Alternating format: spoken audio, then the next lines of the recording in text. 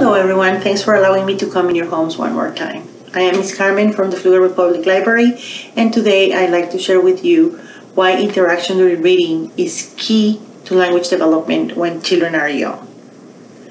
It allows engaging, authentic, and language-rich communications to happen. No matter what book you choose, practice the following. Children love voices, so talk like a pirate. Arr!